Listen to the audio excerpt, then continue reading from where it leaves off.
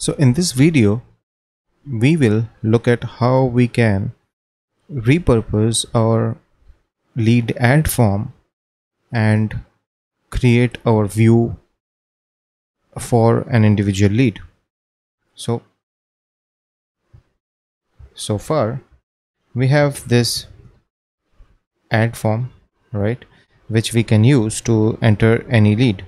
Now what I want to do is, whenever any user wants to look at an individual lead, let's say I want to click here and I want to view the detail of this lead, I'll click here and I will land up with this same form with the ability to view all the data and edit and do a save. Okay, so this is what we want to achieve, and so let's get started. So the first thing that we are going to do is, inside our web.php, why don't we create a new URL? We'll name it view slash, let's do it lead. Okay, so what I'm trying to do here is get a route model binding. Okay, in case you don't know what route model binding is, basically what I'm saying is, whenever I pass anything after view, right, the ID for now, that will be used to query the database, get the lead, and I'll automatically get that inside my controller, which means, so I have index create store, we'll have a new function view, in that I'll get lead. Okay, just to confirm that we do get that, why don't we return the lead inside here? If I do /1, it should give me this row, and if I do 2, it will give me John Doe. So let's start with 2 John Doe. If you can see, I'm getting the JSON, which means database is able to get that. But in case if we type something else, it returns us a 404. So that's good news, right? We don't need to manually do any query, and it is also handling the scenario where that particular ID doesn't exist in the database. And you need to understand that the ID is being used in the URL because inside the model, I think it's inside the model where there is a property which tells us what field to use for the URL. It is, hold on a bit.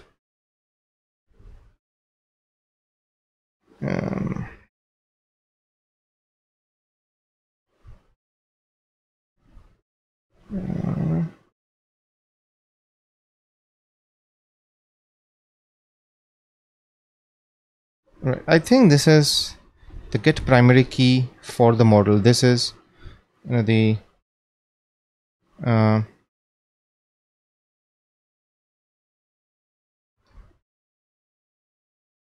yes, sorry, the get route key, right? This is what will be used by default. It is the route key name, okay, which by default is the key name. Okay, and that's why I typically change the key name, but that's what basically you need to do is, for example, if I go to my database and let's say inside my lead, for some reason, okay, my phone number is not a unique thing. Is there anything else that I can use?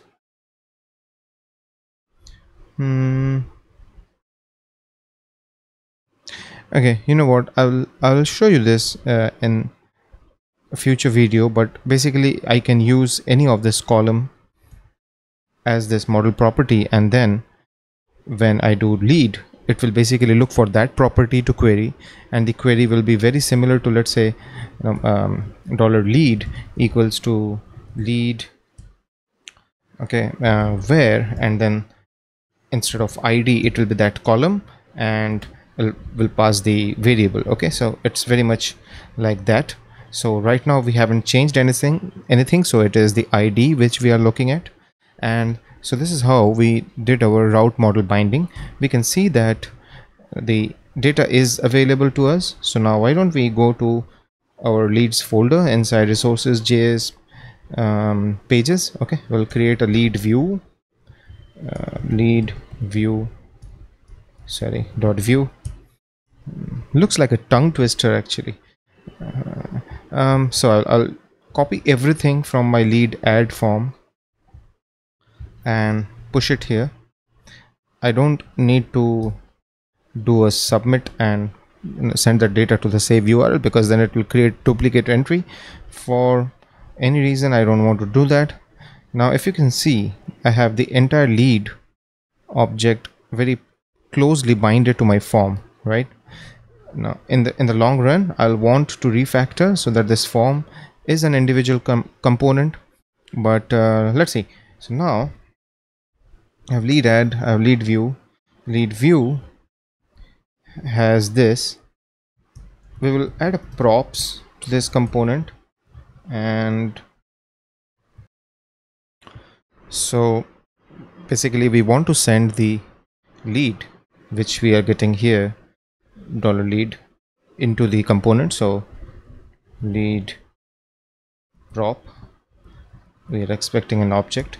I'm doing lead prop because I already have a data called lead and my model is very closely binded to that, so I don't want to change that right now. Okay, I don't want to get into that refactoring. Now I have this props which is coming, which is available in the component, right? And I have this empty object. So now I need to somehow assign this data into this.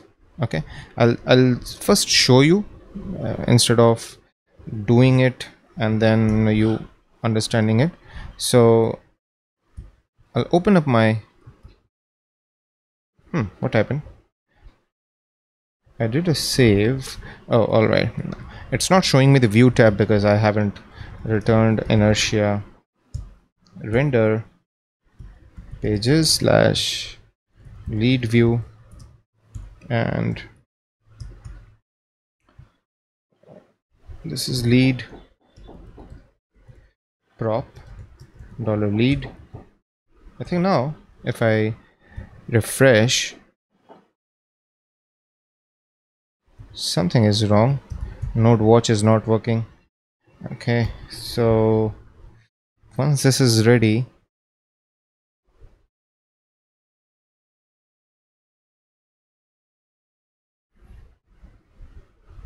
right, so if I now hit refresh, it is still not showing me anything. This is bad. What happened? So inertia render, that's what we are doing. It's leads dot or leads slash lead view. Yes, so I need to get that view tab. Yes, and we are on that page. I do lead view. You can see the lead data, or rather lead prop, has all the information, and if in any way, if I can kind of assign that to this object, my model will be populated. So how do we do that?